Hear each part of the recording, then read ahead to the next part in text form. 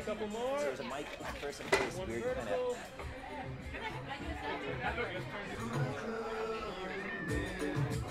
We're really excited to be bringing Norwegian Escape to New York in April of next year. So that's the big thing that we're super excited about. So Norwegian Escape is the newest ship in the Norwegian fleet. So we're bringing the newest and the best here to New York. She's going to sail to Bermuda. She'll do some Florida, Bahamas. She'll do some Canada, New England. She'll do some long cruises down to the southern and the western Caribbean. So lots of choices of itinerary. Now, what we've done with NCL and Norwegian Cruise Line has been a true partnership. I'm going to tell you why. For one, we've been together through everything that we speak about, whether it's putting the cruise together, the ideas on how, what we want to do. And when we did the Pitbull cruise, the After Dark cruise, they said, we want to make it your ship.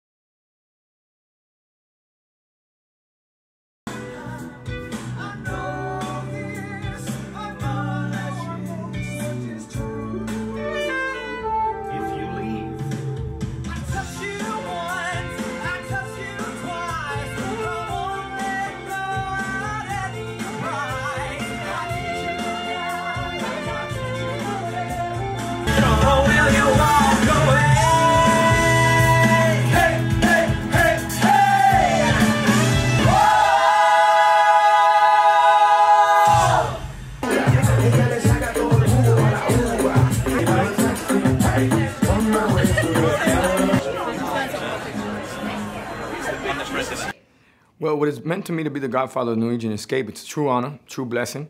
And the irony behind it is that my father brought boats over in the Mariel boat lift, and that was the escape for the Cubans to get over to the United States of America.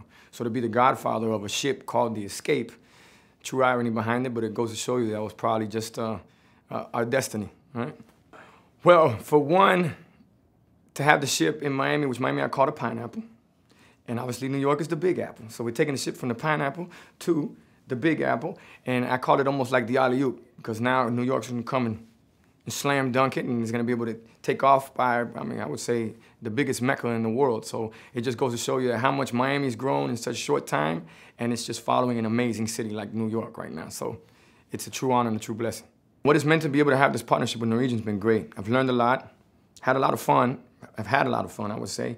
But something else that's ironic, my first time on a cruise ship was on a Norwegian cruise line. So to be able to see how they operate, what they do, and how they do it is something that we can also learn from their business and apply to what we got going on for our brand, number one. And number two is that they also allow us to be us. And that's what I really love about this partnership. It's not just an endorsement.